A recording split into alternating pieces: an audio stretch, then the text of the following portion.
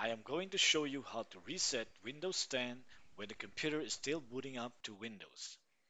This option will delete all your files.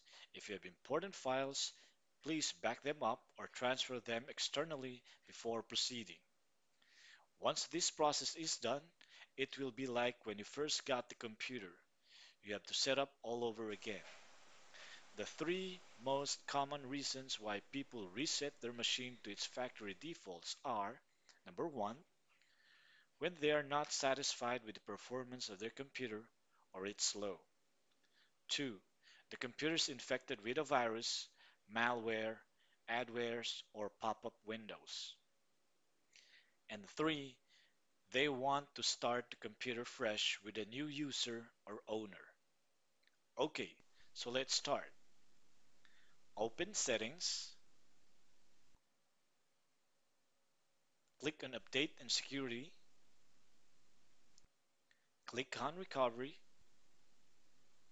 Under the Reset This PC section, click the Get Started button.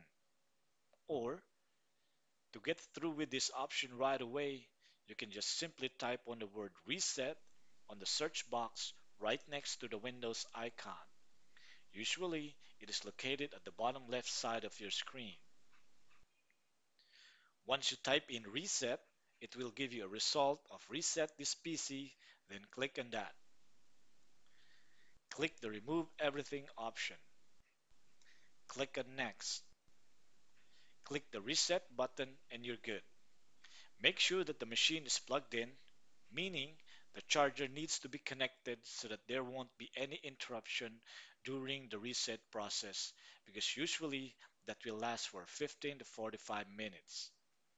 If that process is interrupted, the operating system or your Windows 10 might be corrupted.